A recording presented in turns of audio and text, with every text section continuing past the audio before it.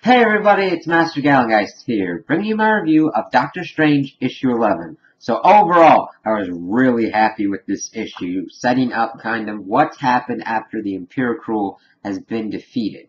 So we get this kind of cool juxtaposition. We get Doctor Strange kind of in the beginning of his journey to being a Sorcerer Supreme, and then present day, which kind of mirrors that journey. Now we've got a kind of stranger, kind of less magical place, but magic is kind of reasserting itself.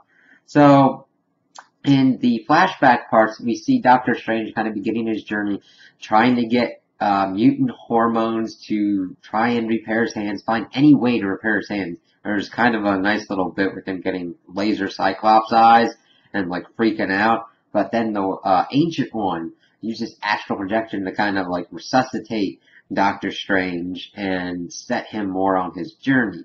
And as we see, he's working through more of the magic, and Baron Mordo says, I got this elixir that'll heal your hands. Just go away. Just go away. Because he wants to learn the secrets of the Ancient One. He wants to be the Sorcerer Supreme. He wants the power of magic. And Doctor Strange is like, no, I choose magic. And then he's done with the fight. He's all beat up. And the Ancient One's like, are you thinking of leaving? He's like, nope, I'm not leaving until I learn everything. Then he's like, well, we got a lot of work to do.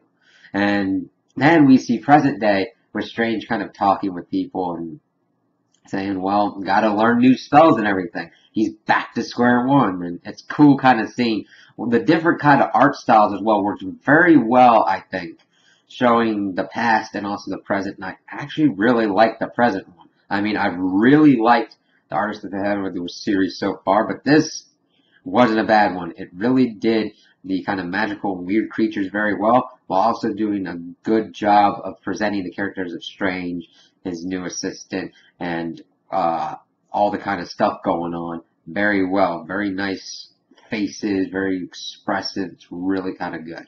So, he's going through, he sees this thing, he's trying to beat it off of this one person, but he gets his ass whooped, so he goes back to his house and is like, alright.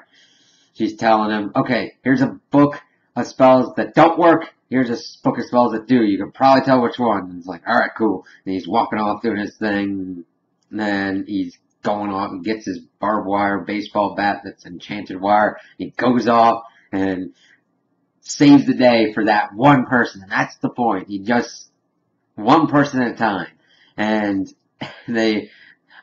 he's just confused with like a homeless person, like, get a job here, bum. He's like, I have a job, thanks. And it's just kind of cool setting that up that, yeah, he's gonna have to claw his way back to being the Sorcerer Supreme, but he's done it before and he'll do it again. And it was just really cool and effective way done. And I'm excited to see where this series is gonna go. So that's my review of the issue. Tell me what you guys think in the comments below. If you liked it, if you didn't like it, if you agree with me, if you disagree with me. Also, like and subscribe, and I hope you have a good day.